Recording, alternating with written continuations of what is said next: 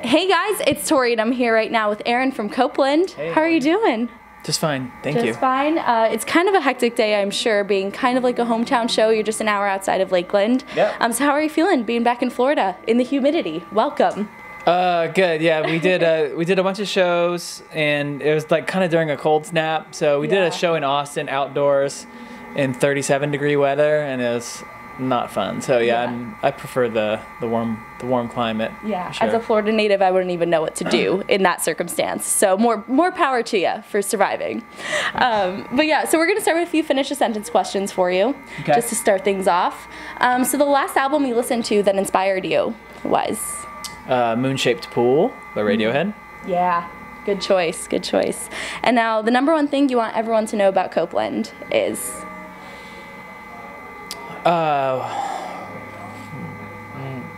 We're still around somehow. That's probably a good place to start. Yeah. No, we've had a long career, so being still around is an accomplishment in itself. Absolutely. You know, like a lot of bands don't make it as far and still have an audience, you know, this far, like 15 years into their career. Absolutely. So yeah, we're still here. Yeah, and you did have a small break, and it kind of seems like the inspiration is back and stronger than ever. Yeah?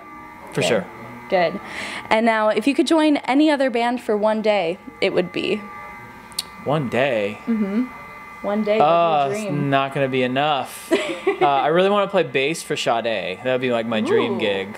Bass, too, all right. I wouldn't, but one day is not enough. I like, I'll try to get a whole tour. Maybe I'll play, maybe the one day I'll wow them with my bass skills and they'll want to take me on tour. Yeah, you just got to throw it out into the universe. Now that you said it, maybe it'll happen, right? Yeah, and even just having a Sade tour would be incredible. I would go to it, but yeah, she's like my favorite. That'd be like my dream. Mm-hmm. Like I love playing bass, and it'd be cool to. And that's something I didn't know about you. That's very interesting. Yeah. It's like my favorite. It's probably my favorite thing to play. Like if I had to put together like my dream band, I'd play the bass, I think. Yeah. Well, then it's a great thing you're a singer. Then it really worked out for you.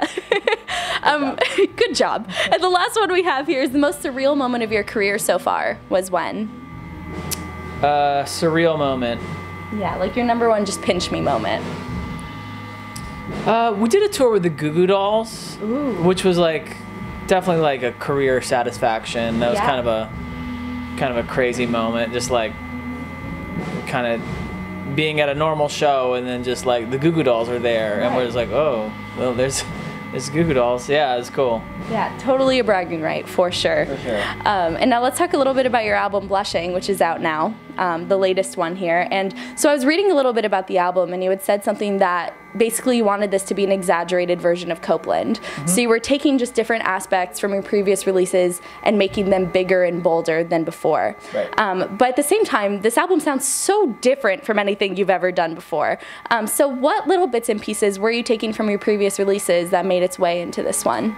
I don't think it's a huge jump. I think to me it sounds like exaggerated Copeland. Mm-hmm. Probably the only thing we leaned into harder than most people would expect would be kind of like the kind of like groovy like R&B type of vibes, which made it into a few songs. Yeah.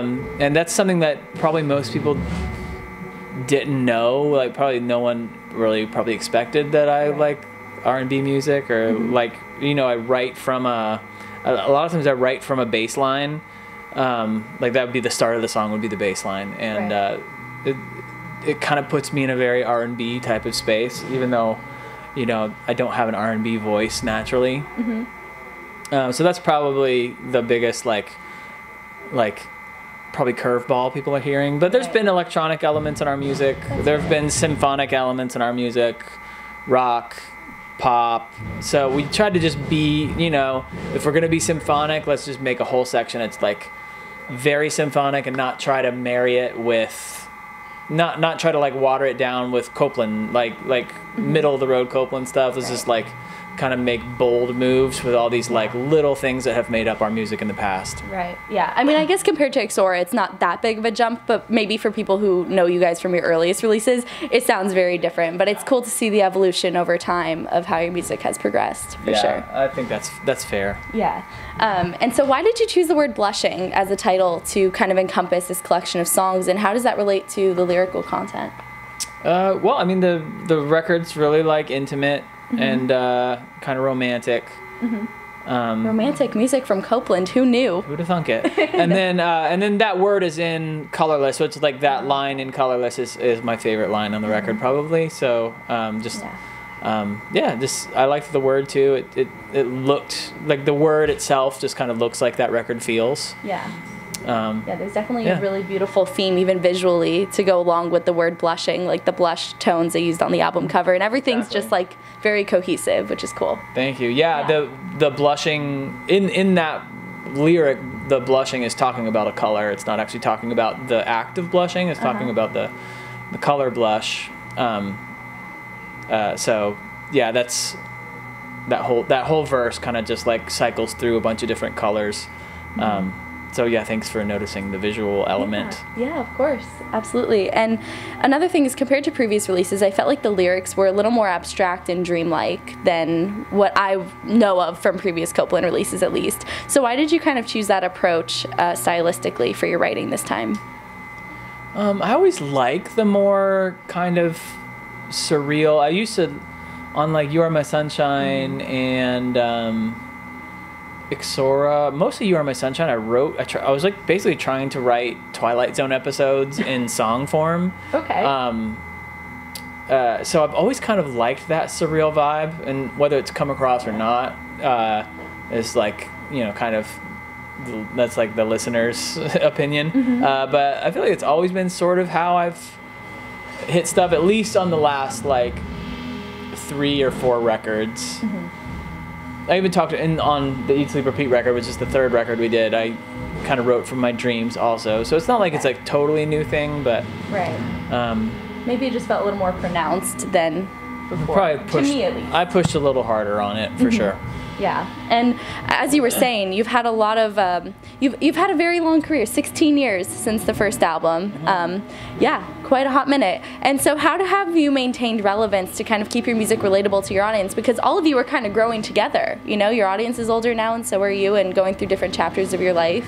Well, I think maybe that's the key. Like, I think just writing stuff that's relevant and writing just our taste, right? So we're not really thinking too much about the audience when we're making a record. We're just trying to make stuff that we like, and you know, that's caused us to like have a lot of like left turns on records, but I think it's also like the people who come along and kind of give us the benefit of the doubt, like, oh, this sounds a little different than the last record, but they kind of trust a little bit that it might not be as easy of a listen as, you know, other music, but like maybe there's a bigger payoff if you kind of dig into the record. Yeah. Do you ever kind of feel a power struggle of trying to maintain the things that people used to love about Copeland back then when you do write new music? Is that something you ever think about at all? I try not to think about it. I feel like there's a bit of pressure. There could be, at least, to appease fans or something. Yeah. I used to, I mean, on the second record for sure, I felt a lot of pressure to like, you know, push ahead, but then also like appease people and not push too far, and what I ended up with was a record that I didn't like. So I think since then I write what I think is cool, and just hope people go along with it. I mean, one day I might make a misstep and, you know, lose all the fans, but so far it's just been good. Like everyone is pretty much down with whatever we want to do. And I think at this point, people know that if they don't like a record that we make, you know, we're going to make another one, and that's going to be different also.